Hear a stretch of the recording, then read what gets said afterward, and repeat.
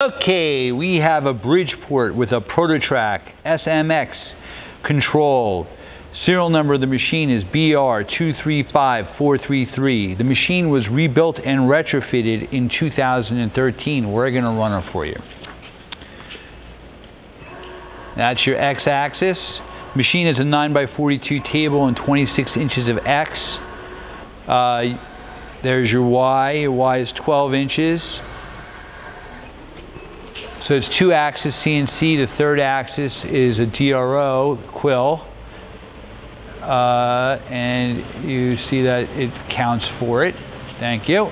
Machine is R8 and has a air actuated power drawbar made by Kurt.